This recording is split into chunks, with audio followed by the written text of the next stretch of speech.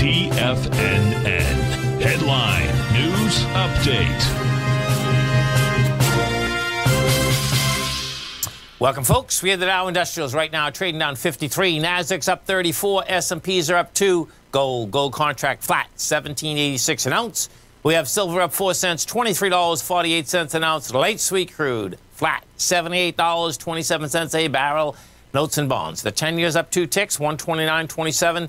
30 years up 21 ticks at 160.01. And King Dollar. King Dollar wants that 97 mark. We're at up 367 right now. We're at 96.857. Euro's 112. The yen's 115.5, and the British pound is 133 to 1 U.S. dollar. We get over and we take a look at the S&P. What you have out here, folks, you get a sideways move. This is holiday trading extraordinaire. So what we did yesterday on the S&P is that you reject lower price. The SPY rejected lower price at this 464. Today, you're going up with light volume. What I expect we're going to see on Friday, they're going to run this market. We're going to get a test of the highs more than likely on Friday. We'll see where that shakes out. But the high inside the S&P is 473. Friday's a half a day, and you can expect the volatility to continue.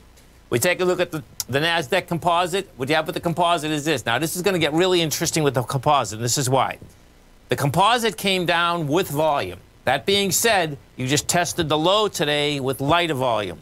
That basically sets up, guess what? You go right back to the highs again, man. So we're going up there. You know, the low yesterday was 392.92 inside of the Qs. 392.54 is the low today. You're going to have lighter volume. Right now we're doing 38 million. We did 70 million yesterday. That sets up a test of the highs again, which is 400.71. You're going to love these markets, man.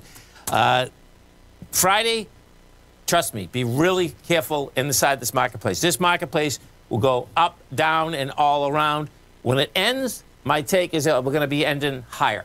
We take a look at the gold contract. Gold contract right now is flat. We got down to 1780, which we needed in gold. Gold got under its low, finally, has much lighter volume, and that's what we needed. We are going from contract to contract, but the bottom line, when you tie them together, you still get lighter volume. So we made it to 780. You're at 786. Now the bottom line is going to be, what are you going to do for me? That's the real bottom line. And if we go over to the dollar bottom line, strong. It's one of the strongest currencies out here right now. Hit 96, 938. 97 is game out here. Stay right there, folks. Come right back.